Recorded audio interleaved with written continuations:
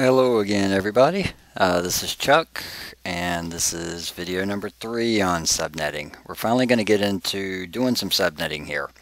The first 2 videos, if you haven't seen them, are some things that you need to know before you start subnetting.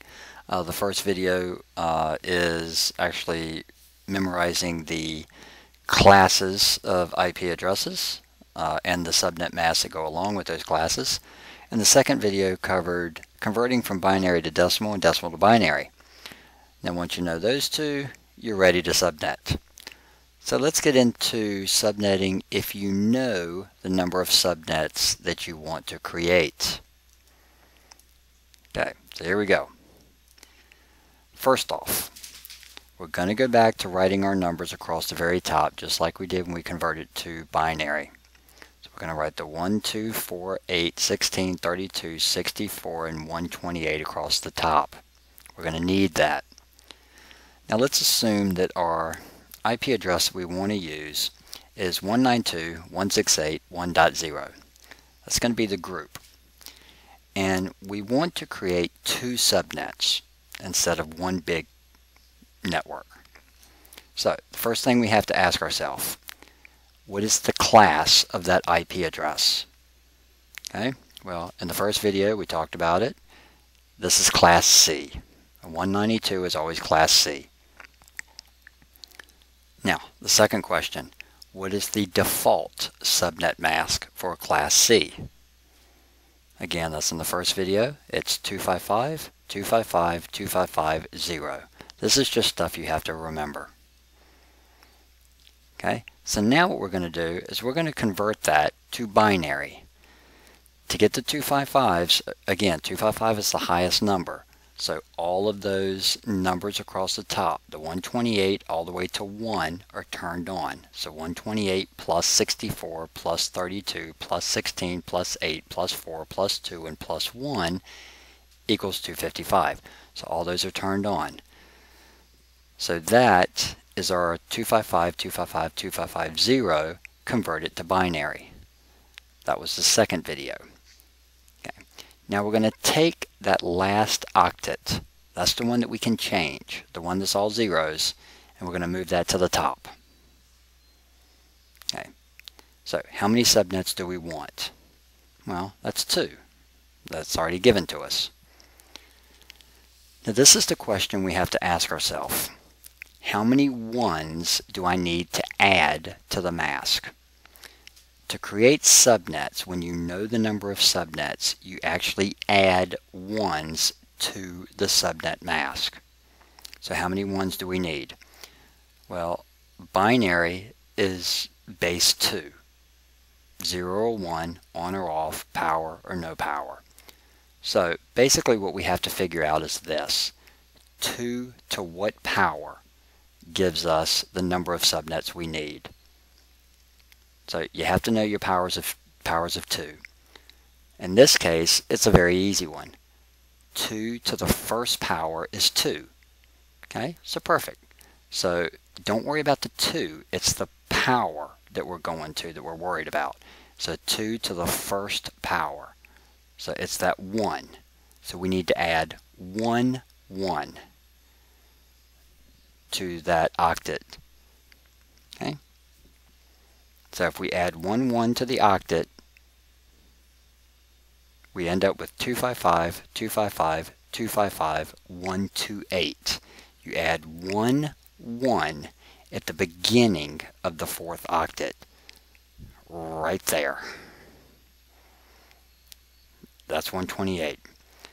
This is our new subnet mask in binary, converting it to decimal. It's 255.255.255.128. With that new subnet mask, we can now create 2 subnets in the 192.168.1.0 range. Later on, in a later video, we'll talk about the ranges that we can pull from this. Okay, let's take a look at a couple more. Let's deal with 4 subnets, the same IP address, 192.168.1.0. So the first 2 questions we already know. What class? It's still a class C. What's the default subnet mask? It's still 255.255.255.0. So again, we'll write that down at the bottom. And we'll move that last octet up to our range at the top. How many subnets? Well, it tells us 4. So how many ones do I need to add to the mask? So again, 2 to what power is going to make 4? Well, 2 to the first power is 2. 2 to the second power is 4. So we want the power number, not the 2, but we want the power that 2 is taken to. In this case, it's taken to the second power. So we are now going to add 2 ones to the very top. That's going to be in the 128 and in the 64 group. Add 128 and 64 together, you end up with 192. So there's your 2 ones right there. That's our subnet mask down here at the bottom. In binary, we just convert it to decimal. That's our new subnet mask to allow for 4 subnets inside of the 192.168.1 group. Let's get to a bigger group, 10 subnets. Again, the same number. So it's still going to be a class C, and the default subnet mask is the same thing. Again, we're just going to write it out and put that up top. We need 10 subnets, we know that. How many ones do we need? Okay, well this one's a little bit different. 2 to the first power is 2. 2 to the second power is 4. 2 to the third power is 8. Still not enough subnets. 2 to the fourth power is 16. That's more subnets than we need, but that's the one that we have to use. 8's not enough, so we have to take it to the fourth power. Yes, we can make 16 subnets, we only need 10, but anything less than that will only give us 8. So again, we're going to take that 4 and we're going to add 4 ones. Again, starting from the left, 128, 64, 32, and 16. Then we're going to add those numbers together. 128 plus 64 plus 32 plus 16 equals 240. That's our new subnet mask for 10 subnets. Actually for 16 subnets, but that's plenty of subnets. Okay, we're going to do the same thing, but we're going to switch classes.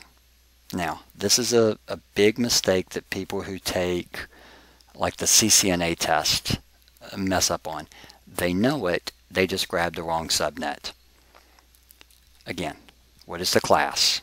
Well, it's a class B now. The 172.16.0.10, or 00, sorry. What is the default subnet mask for this one? It's 255.255.0.0. So again, we write that down. Now, what we're moving up here at the top is actually octet number 3.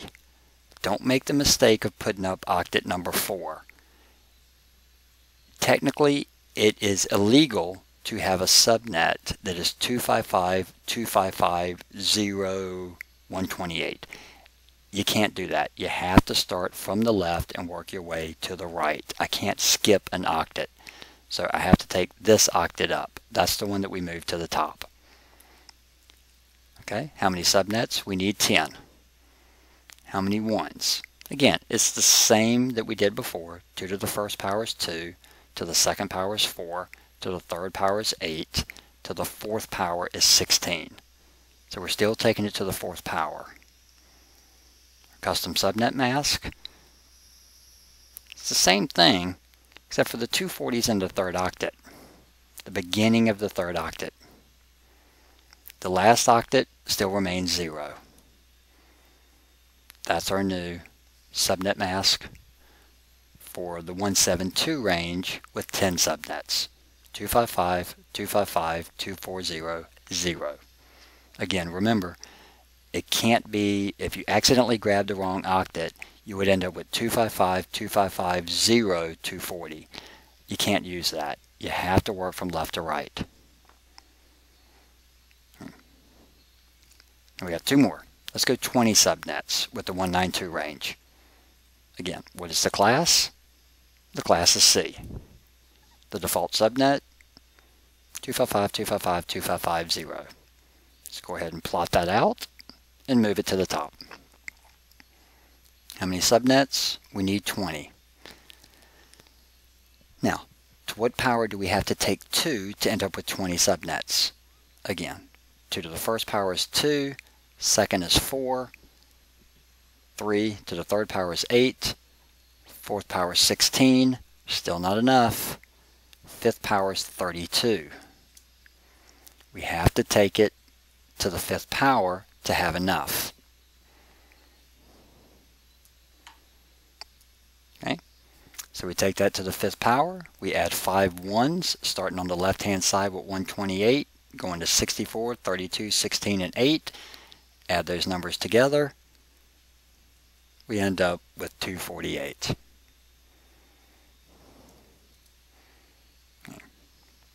And now let's do one with the bigger one, 44 subnets. Now we're in the 172 range. What class is it? It's a class B. What is the default subnet? 255.255.0.0. Plot it out and move that third octet to the top. We know we need 44 subnets, so how many ones? Again, first power, second power, third power, fourth power, fifth power, sixth power. 2 to the 6 will actually give us 64 subnets. But that's more than what we need. That's more than enough. 32 wasn't enough. 64 is enough to cover it. We add 6 ones, starting from the left-hand side. And we end up with 252. Because once we add 128, 64, 32, 16, 8, and 4, all of these ones, we're going to end up with 255.255.252.0. That's our new subnet mask for the 172 range with 44 subnets. Okay, so now that we've ran through one with a given number of subnets, next video we're going to take a look at what if we just know the certain number of hosts that we want per subnet. Okay, guys, if you're enjoying these videos, please let me know. Add some comments in there. You can like the channel. If you drop some comments in, if there's a particular thing that you're looking for, definitely let me know. I'll be glad to come up with a video on it and help you out on whatever it is that you're looking for. So just drop me some comments and let me know what you're looking for, and I'll be glad to post something for you. All right, thanks a lot.